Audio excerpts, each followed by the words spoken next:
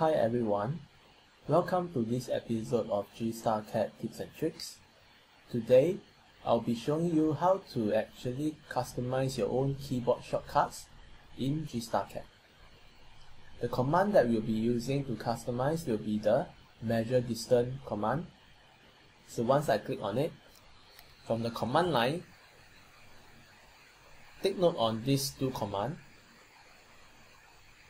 We will be making use of these two commands to help us to build our keyboard shortcut. Okay, upon doing so, you can now go to the Manage tab and then click on the Interface button.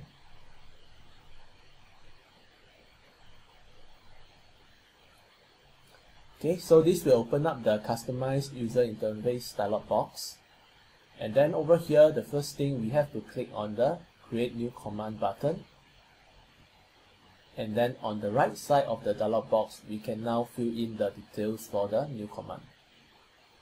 For the name of the new command, I will type in measure distance. And then for the macro, I will type in measure geometry, and then underscore distance.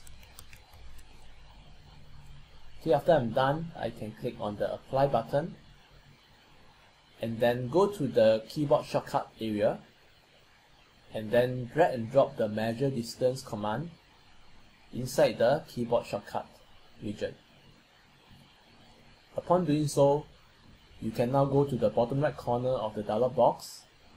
Under the key region, you can click on the button to assign a shortcut key to the measure distance tool. So I will just assign Shift M and then OK to close all the dialog boxes. Okay, now to activate the command, I can type in Shift M, and then now I can proceed to do the measure of the geometry over here like this. And then I can get the distance is 30 inch.